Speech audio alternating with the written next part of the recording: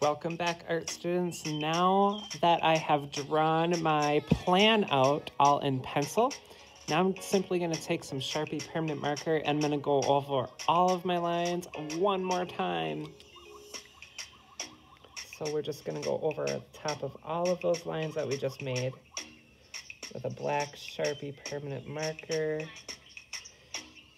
If you don't have a black Sharpie, you can just go ahead and use a regular black marker, and that would be just fine as well. If you don't have a black marker, maybe you could just use a black pen.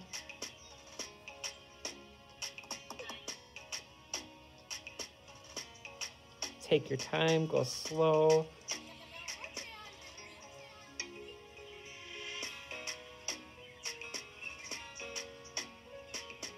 Isn't my African mask design really cool?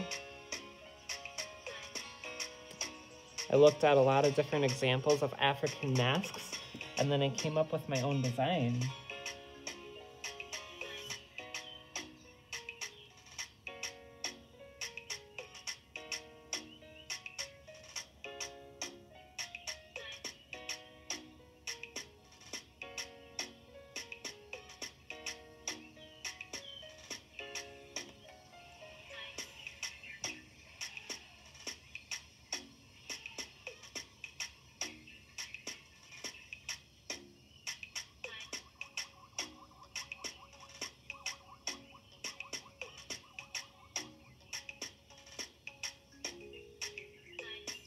Project is a lot of fun. I really like this one. It's just so cool.